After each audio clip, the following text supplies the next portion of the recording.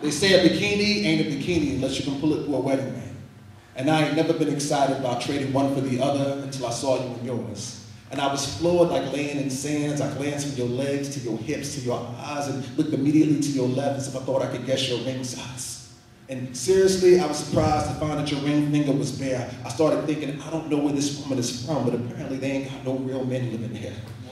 No. And Lord knows I seen swimwear, and with legs like those, yours just ain't fair, and I ain't into hating on nobody, but when the body is yours, I just can't share. See, when it's right, you hit it and quit it.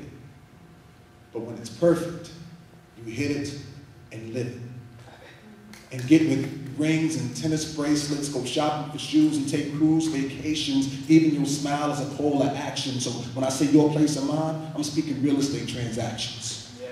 You haul trucks and and moving so quick that your neighbors know your mailman even get the gist of what happened, and add traveling to give you excuses for Carol's daughter, hair appointments, and waxing. Imagine dashing to fashion shows and laying on the beach with the Scrabble board. See, life is for the living, so I don't care about the dead relationships you had before. You have to know this is majestic. If you're tired of your favorite skirt, let's address it. We can discuss our financial future until you feel truly vested. I want to be domesticated, like ordering Netflix on a PlayStation, and intrigue you with my patience and promise to never leave you waiting. See, this is a swimsuit issue. I just met you and I already missed you, but I recognize opportunities knock, so how could I not stop? Try to open up your heart, or at least get to stand at the windows of your soul until you give me permission to climb through, because the sunrise ain't never been breathtaking until I finally saw the sunrise behind you.